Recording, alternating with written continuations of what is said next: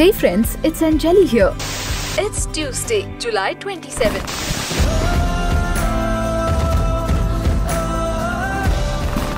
Welcome to the Missions Changed My Life show by Global Hope India with your host Kevin White. This is the podcast where we say yes to God's call to go make Christ known in India and around the world. On Friday, August 6th, Kevin will be sharing part 2 of a powerful message from God's Word entitled God Guides, God Provides. God Guides, God Provides. I hope you'll join us for this international live broadcast from the USA via Zoom, YouTube or Facebook at 10 a.m. Eastern Time on Friday, August 6th. Details at kevinwhite.us. We'll see you there. Okay, now here's your host, Kevin White.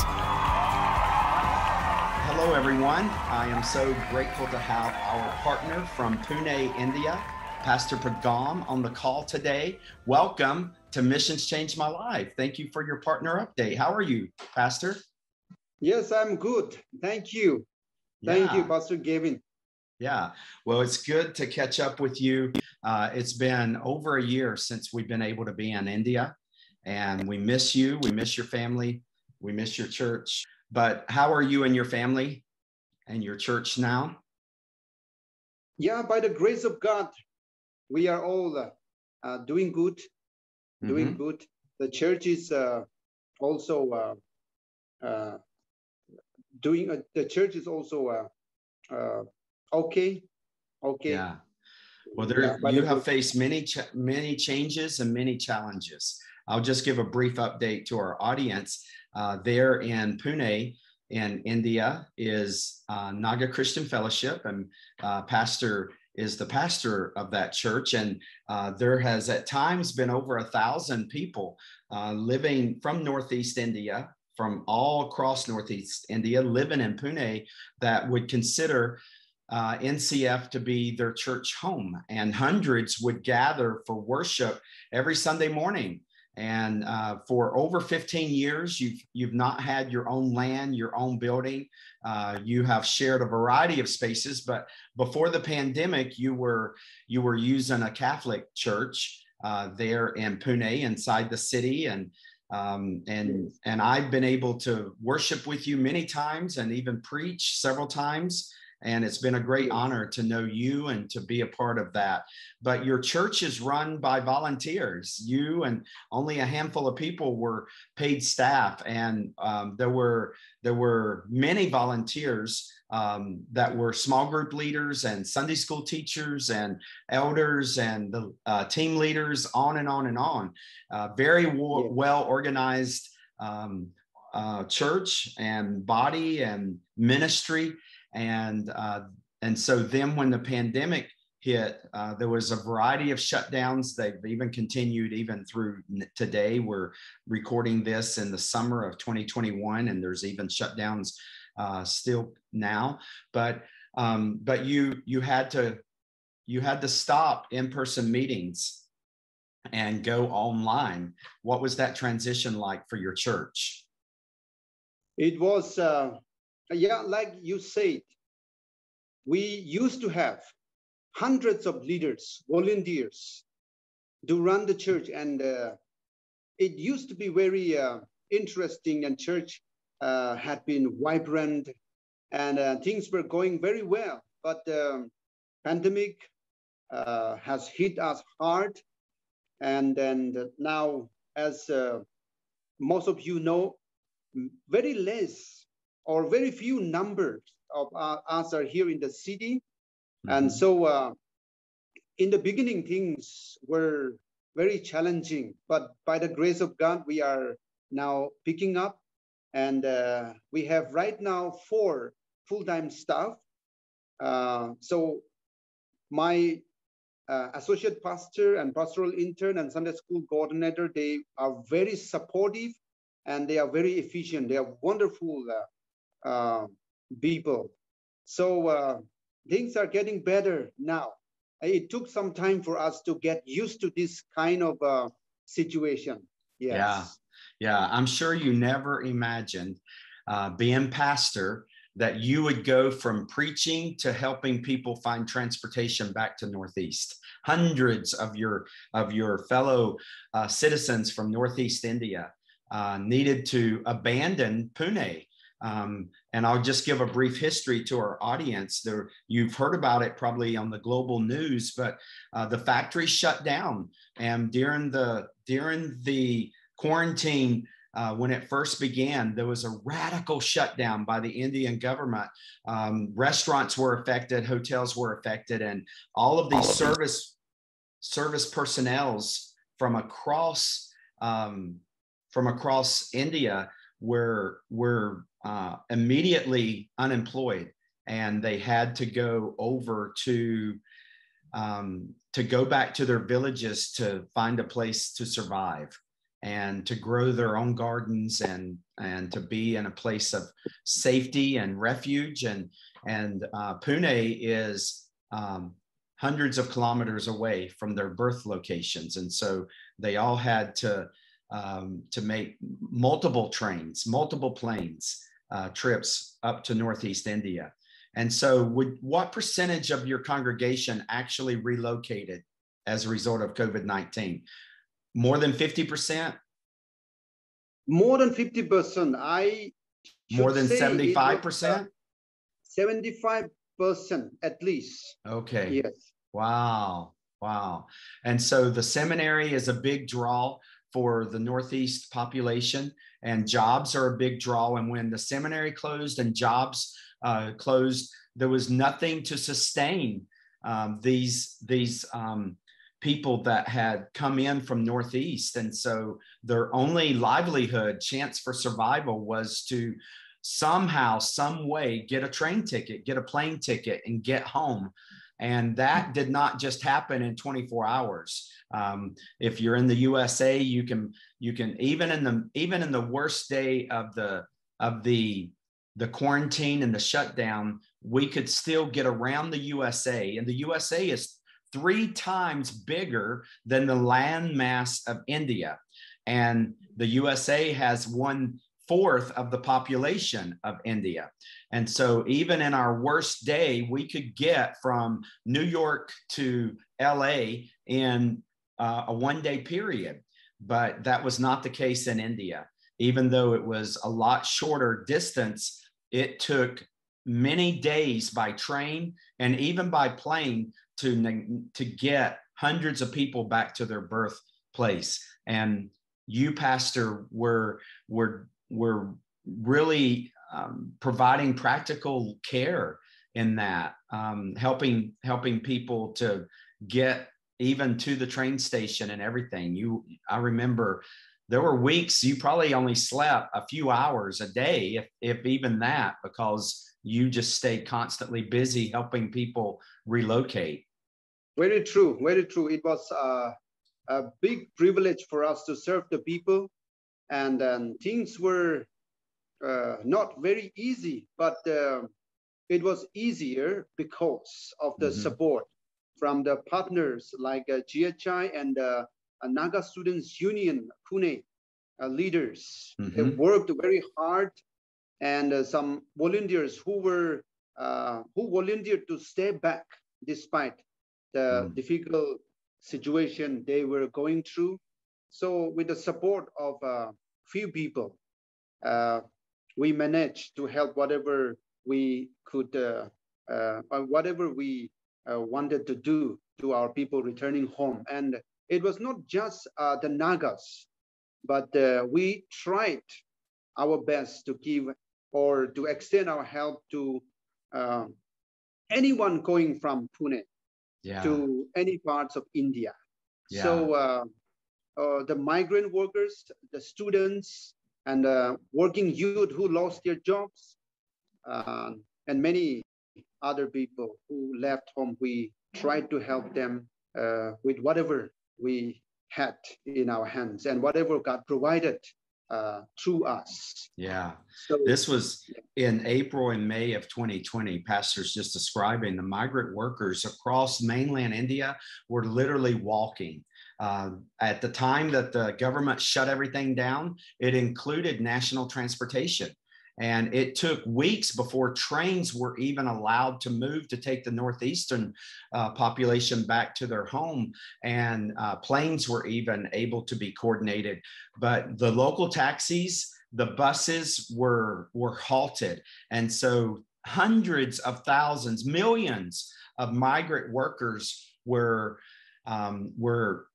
forced to walk hundreds of kilometers back to their birthplace. And so Pastor was just describing that Global Hope India and others were able to help with grocery packets and water packets and different things to just provide some comfort and the name of Jesus to those people that were suffering. Babies were born out on the road because they were in the middle of transitioning and had no other place to be born. And even unfortunately, people died right there on the side of the road because of heat stroke. April and May, the hottest months in India. And it was just a miserable situation. And that was only like the first wave of misery. There's been another wave since 2021 where the number of positive cases just overwhelmed all the hospitals. People were dying. The crematoriums were jammed. And we just have been helpless to do a whole lot other than pray for you, Pastor, and for your church. But thankful along the way that you're there. You're really being a tangible expression that God is an ever-present help in time of need. And you're just remaining faithful with whatever he puts into your hands. And you don't stop. You don't give up. It would have been very understandable if you would have just said, we're going to close NCF right now, and we're going to go to our homes and we're going to pray, and we're not going to go out into the city. But you just continuously went out and served your people and served the community and tried to be the hands and feet of Jesus. And I just commend you and your church for that. So if we came today and flew into Pune, what would we find as far as Naga Christian Fellowship? You're still not meeting in person, but you are worshiping via Zoom? Yes, we are worshiping via Zoom, and like the old days, like the normal days we have started gathering in good number, worshiping in good number via Zoom, and members from around the world, especially the alumni of NCF Pune and the present associate members or temporary members or permanent members who are in their own places. They all join us.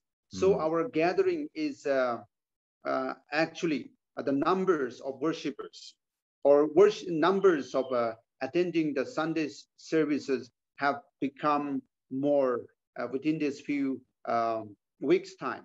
Good. We actually started with the pre-recorded worship services for some months, and we came to realize that it was becoming very monotonous and people were disconnected. So we thought Zoom meetings via Zoom will be better, and then it was God actually speaking through the leadership, and then we implemented that idea, and now we are getting started all over again. It's a wonderful feeling to see each other in the real time, not just watching the video that is recorded, but participating live. So this is a wonderful thing, and these were never actually, these things were never in my mind. I didn't even know what was Zoom before, what was Google Meet or anything like that. But the pandemic in one way has brought some knowledge or some blessings as well, despite the difficulties we face. Yes. Praise God. Hey, it's Anjali. We will be right back. Kevin White is an international speaker and best-selling author who loves helping people everywhere to prosper in God's presence. A serial entrepreneur, Kevin has helped start hundreds of businesses, non-profits, and churches. As founder and executive director of Global Hope India, Kevin has traveled over 1 million miles to 27 different countries, speaking to thousands of audiences throughout India and the world. Visit kevinwhite.us for Kevin's books, 1-minute motivation series and podcasts. Visit kevinwhite.us today. For over 20 years, Global Hope India has been empowering the church in India as they make Christ known. Visit globalhopeindia.org and learn how you can pray, give and go. Over 1,000 people have served on one of GHI's short-term mission trips to India. Now you can join a virtual mission team to India. Visit globalhopeindia.org today because everyone should have access to hear about Jesus. Okay, now back to the show. So you are known for a huge children's ministry, the Sunday school there. Any Sunday school happening right now? Yes, the Sunday school students actually have the number of the Sunday school students increased. Okay, wow. During the pandemic. Okay. Because we can connect from anywhere via Zoom. That's why the number of Sunday school increased. Although you do not see people in the city, you know that they are there and they are very much into God thing. They want to learn about God. They want to worship together. So, of course, the feeling of being in person with one another or physically meeting, it can never be replaced. But the members have really tried and are trying to keep connected. And in terms of our, of course, Sunday services, you will not see the number as big as we were before when we were in good times. But we are glad to let you also know that at least 50 to 60 people are gathered every Sunday service. For every Sunday service. Have your home groups continued to meet during the pandemic? We tried to do that through the student leaders, but it was a little difficult. We had actually 10 cell groups, which was reduced to 9 cell groups. And then later, we have also come to know that it is difficult for us because the leaders are also not here in the city. So we have reduced to now just 5 cell groups now instead of 9 cell groups. So it is also still continuing despite some difficulty we face. Okay. Yes. So you've had a variety of pastoral care, helping your people get back to their homes, even ministering to people in the hospital because of COVID, and even deaths as a result of COVID. What has pastoral care been like most recently in the last month? Are you still going out? You getting calls regularly? Not these days. The situation has become better for us. Okay. And of course, even during the pandemic, we were not expected to come. Many people understood, but most of the time, I had to minister through phone unless they require me to come through phone call or through Zoom or through this WhatsApp video call. And sometimes we used to, when we are busy running around for some important arrangement or emergency, in emergency cases, I used to record the video and then ask the members to join with me praying for that particular person who is in need of oxygen concentrator or some other help, or even to pray for the hospital bed, because hospitals were all full and it was hard for the members. A few of our members who were infected with COVID to get hospital beds as well.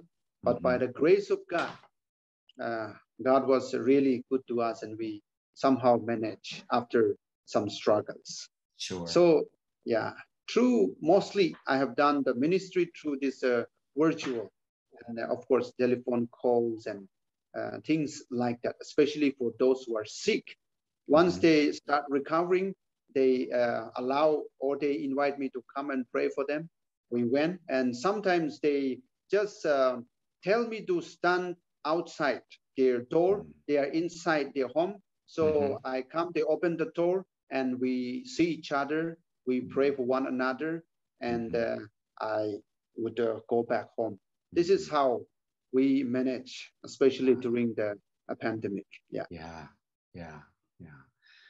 Wow. So a lot of perseverance is what I'm hearing, and just steadfast love of the Lord through you to the people in need. How are things today in Pune? Is there still a shutdown? Or schools in session? Are they only online? What's happening in Pune right now? Right now, the stores are all open. Okay. Of course, there's a time limit. We are asked to close the stores and the offices by at least 5 or by 4, so that we can reach home by 5. Most of the people are keeping, but of course some are not. Police have to come and intervene. But beside this, all the stores are open, and then except for, yes, schools are not open yet. It is still going online, and then worship places are also not allowed to open so far. But apart from this, all this, especially the essentials, are all easily available. It is all open. Yes, Good. Thank you. Good. And for our friends in America and other countries that did not have such extreme shutdowns, we had a very brief moment of crisis where all the toilet paper got bought and a couple of things like that. But in India, there have been times where there was a complete lockdown for more than a week. No milk, no bread, no eggs. You would just have to make do with whatever you had, because the morning you would wake up and the government would say no one is allowed out of their house. That's never happened in America all during this time, but it became necessary and a reality for friends in India. And so it's actually good news to hear that they can now access the essentials that they need. So, Pastor, how can we pray for you and for NCF today? Yes, when it comes to praying for NCF, we are praying for a new pastor to come and then take over the responsibility. Kindly continue to pray for that concern, because my family is preparing to go. If God willing, we want to go back home coming year in the month of July, and then take care of my mother, who is very old now, in her last days. She is every day she keeps on inquiring when we are coming home. So this is the situation we have, and by God's grace, we will be completing our 5 years, one term or one dinner coming year in the month of July. So this is one thing, and we know God provides and God will provide, but according to the finance team report, our expenditures have remained almost the same, but the income has been quite lower. That's what they have reported, but we still hope that God will provide us. So please remember us in your prayers as well. And there are many leaders who are still very active, working, still very active in the church activities, because things are happening online. But there are also leaders who are not able to function especially like I mentioned about the cell groups cannot function as it was before. And like the ushering task group, we have 14 task groups. So some task groups are not able to function because their role becomes very important when we meet in person, like ushering task group, like a maintenance task group, and then the hospitality task group. So for them, they want to really get started and serve the Lord through NCF, but they are not able to function. Please continue to pray that the situation will become better, and they will be all back to the city and start serving the Lord as they really want to serve. This is also one concern. And as you all know, we have been praying for a small plot of land where we want to build one day our church. So a church building. So please continue to pray for the church building project as well, because we have not materialized. We come very close to buying a land, but something or the other happens, and then the lockdown comes, and that's how our progress has been always hindered. So please pray that God will open the way for us very soon. Yeah. Thank you. Yeah. Well, we're going to spend some time praying over these requests before we end the program. But I wanted to just hear from you. How can we, our core values at Global Hope India is to pray, give, go. And we are certainly praying, but how could we give right now? We've been able to help with vaccines and with some grocery packets. And I just want to encourage everyone in the audience, if God has blessed you and you have been your heart pricked by God during this episode, and you would like to, you can go to our give page and you can find Pune there, and you can give to NCF right through globalhopeindia.org/give, and we can get that to pastor and to the church there in Pune. As you just heard, they are in need even now for their daily operations. Their income is much less because so many, when he said 75% have now relocated, that means 75% are unemployed. And so the unemployment rate in that congregation is just extremely high at this moment. We're believing for healing in India. We're believing for jobs to come back and for everyone to be able to transfer safely and move around again safely. If you're in the USA, thank God for your vaccine. There's over 1 billion people that need vaccines in India. And slowly, very, very slowly, the supply of vaccines are beginning to come into the corners and the streets of India. But the population is so much greater than in the US. And you saw the difficulty to even vaccinate even half of the adult population in the US. And India represents 4 times that. And so, with very little supply right now on hand of vaccines, the Indian government's promising to pick up production. The world is even responding, but we're talking about a situation that's not going to take a week or two to resolve. It's going to take probably a year or more to resolve. And so in the meantime, our brothers and sisters are in need. And so let's give what the Lord puts into our hands to give. Let's help out. It costs $20 for a vaccine. There are some areas where the governments are providing free vaccines, but those supplies are gone, and millions of people are on those waiting lists. And so in order for a person to get a vaccine, in most of India, they're having to pay $20 to the pharmacies and the clinics for that. And so $20 can save a life. It can provide the vaccine, a grocery kit, a whole month of rice and oil and things could easily cost $20. But Pastor and his church will take whatever we are able to put into their hands and use it for the upbuilding of God's kingdom, for the advancement of the gospel, to be the hands and feet of Jesus, and to just represent God as an ever-present help in time of need. And so, Pastor, anything else you want to add about the area of giving before we pray?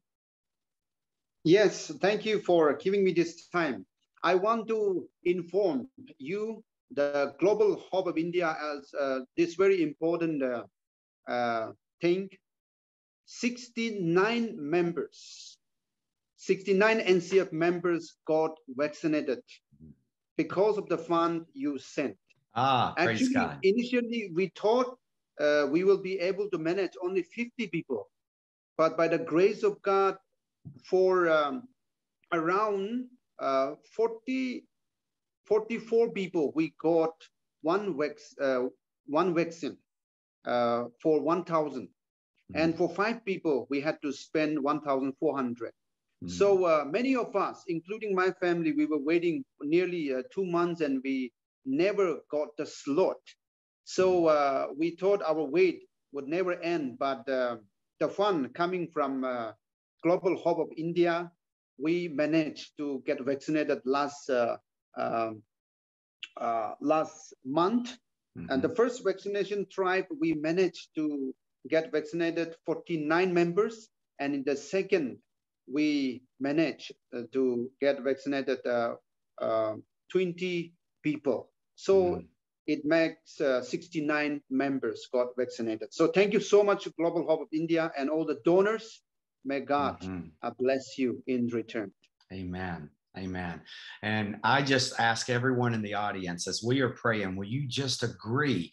God, Jesus says, if 2 or more agree on earth, it shall be done. Will you just agree that another 69 can be vaccinated very soon? And so we're just going to pray that God will guide and provide for groceries, for vaccines, for the church expenses to be covered, and above all, for the salvation of those still far from God. Pastor, anything else before we pray? Yeah, as of now, you have already covered whatever I had in mind. So thank you for being so thoughtful and for your concern and your constant support. Thank you. It's my privilege and honor to represent everyone in the audience right now by just praying over you and over the ministry there in Pune. So let's pray together. Heavenly Father, I thank you so much for this dear brother in Christ, this precious friend. And I thank you for your hand that is upon him. You have been even an ever-present help in time of need to Pastor and to his wife, to their family, and the birth of Theodore. And we just give you praise for the way in which you are ministering to him and sustaining him and keeping him strong. Father, I just pray blessing over him, over his marriage, over his family, over the church family. And we just pray in the name of Jesus that you will provide, that you will guide.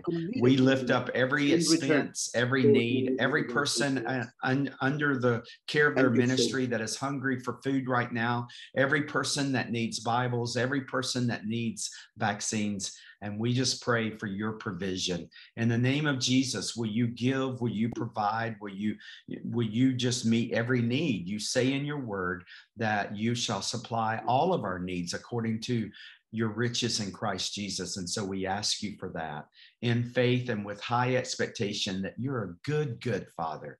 And we just continue to cry out for all the people in Pune and in the state of Maharashtra and all of India to know Jesus as Savior and Lord, that this would be a time of salvation, that people all across India would call upon the name of Jesus for salvation, and that the Holy Spirit would come and be an ever-present help and comfort them and help them and minister to every need. Father, let this be a time of revival. We'll give you praise and glory and honor in Jesus' name. Amen. Amen. Amen. Well, thank you, my brother. I love you. I praise God for you. You are a hero to me personally and to Global Hope India. And we just will continue to pray and partner with you every way we can. Thank you. Thank you so much, Pastor Kevin. God bless you. God bless GHI, and God bless everyone in the audience.